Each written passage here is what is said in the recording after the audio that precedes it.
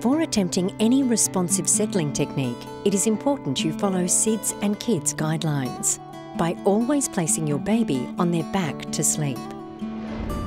This video shows a settling method that encourages your baby to become familiar with settling to sleep in their cot. It is suitable for babies of all ages, but younger babies may be more responsive to this. As with every responsive settling technique, the first step is to look for your baby's tired cues. It is important to create a calm and comfortable sleeping environment and ensure your baby's needs have been met before attempting to settle them. Hi Nicole, I just wondered if you were ready for me to help support you to put Owen into bed. Absolutely, thank you. Yes, you're welcome. Now, what tells you that Owen's ready for bed? I think he's quite upset, but he's also his clenched fists and he's just agitated, not himself. Okay, sure. So it's nice to have some wind down time with Owen. So because you've identified his tired signs, we've got a window of opportunity to wind him down and get him ready for bed. Great. Look at the pictures. Meerkat babies. Look, Owen. Soak up the sun. Look at the ducks. See, Papa. That's great, Nicole. So in the time that Owen's been awake, Yes. has he had something to eat? Yes, just before. Yes, and we need to get him comfortable for bed. So have you changed his nappy? Yes. Just, yeah. Yep, and he's in a nice, safe Environment. environment. Yeah. Yep. And he's got a nice, safe, comfortable sleeping suit on, not too hot, not too cold. Yes, that's great. right. And he showed you those lovely tired I know. signs. So grizzling, clenching his fists, You ready to have a sleep? not easily distracted and not interested in active play. Yes. So he's had nice active play. Yes. And now it's time for us to wind down, de-stimulate him before placing him gently and safely in the cot. Okay. Okay, that's great, Nicole. So you can just give Owen a little kiss and a time for bed. If you say to time for bed. Time for bed. And you need to place Owen onto his back, gently into the cot. Sure. So Nicole, we just need to make sure Owen's down the end of the cot. Yes. And his sheet is away from his face. And we tuck the sheets in very firmly. Sure. Nicole, the room environment's perfect. It's not too hot, not too cold. We just need to turn the lighting down low or off so we reduce all the stimulus. Okay. No worries. So you might need to do a bit of rocking.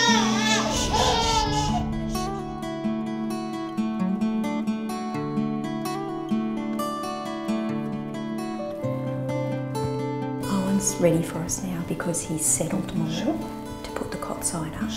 If he remained unsettled with his crying, you could have picked him up and given him a cuddle next to the cot and then put him gently back down. He's calm now, so we'll put the cot side up.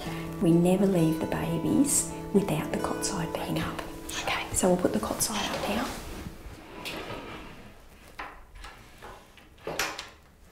Okay, and you can put your hand through the cot and continue with your patting now that he's calm.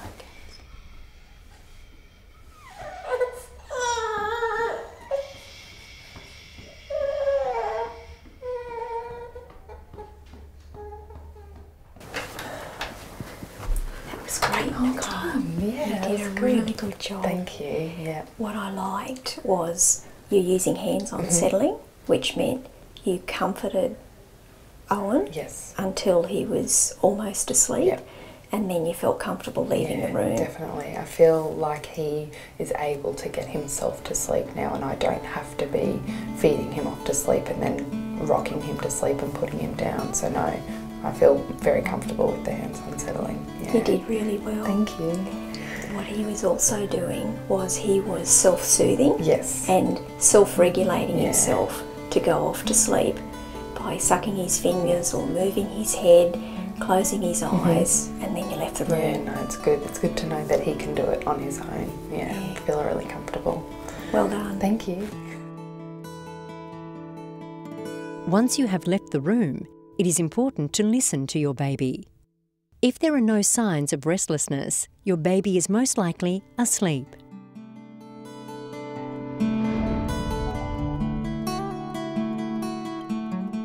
Sometimes getting your baby to sleep won't go to plan. Don't worry, that's normal. If your baby isn't falling asleep, stay calm. I can still hear Owen crying, so it means he may not have gone off to sleep. Sure. Or he may not have gone into his deep sleep yet. Because you would like to do hands-on settling, it means we need to re-enter the room and do some more shushing sounds and put your hands back on Owen to calm him back to sleep. Sure. Soothe your baby again until they're almost asleep, and then leave the room. If your baby begins whinging or is restless, continue the soothing process until your baby falls asleep.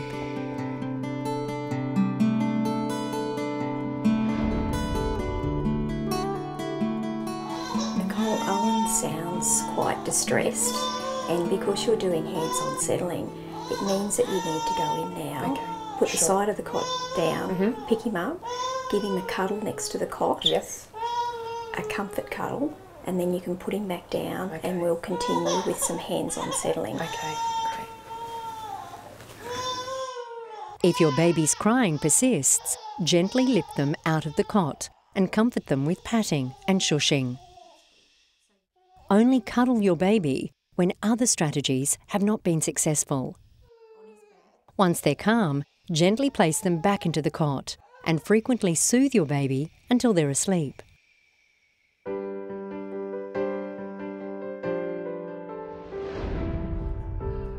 For daytime settling, continue settling attempts for up to 30 to 60 minutes. For daytime resettling, if your baby wakes after less than 1 hour sleep, reassess and consider resettling them for no longer than 10 to 20 minutes, depending on the age of your baby and how you are both coping. If your baby has been in the cot for between 1 to 1.5 hours, do not attempt resettling. For nighttime settling, if your baby is awake for longer than 30 to 60 minutes overnight, check their nappy is clean. Consider feeding them. Offer your baby some water. Give them a cuddle and start the settling process again. Remember to keep the room's light level low and use minimal conversation overnight. It's always important to place your baby gently on their back when you put them into their cot. And when he's older, he'll be able to roll freely from front to back and back to front, and he'll find his preferred position. SIDS and kids also recommend that babies can sleep in the parents' room or room share for the first 6 to 12 months. There are advantages to using the hands-on settling method. It enhances your baby's ability to settle into a consistent sleeping environment, like their cot. It will help your baby transition from parent dependence into self-settling. Both parents can use these techniques. Hands-on settling is a safer option than co-sleeping. And your baby will often cry less during settling because you are there. As with every settling method, there are also disadvantages you should be aware of. If you routinely use hands-on settling, your baby may develop a dependence on you being with them to fall asleep. This method can also be time-consuming. Older babies may also resist this method and become more upset, especially if they are used to being fed, settled in your arms, or have been co-sleeping. They will often show frustration if you are within sight, but not doing what they want you to do.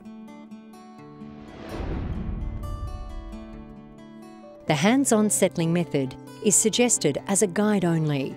Each time you begin to settle your baby, consider how you and your baby are coping. If your baby doesn't settle to sleep, you may need to have a break from trying to get them to sleep. Always ensure your baby is safe.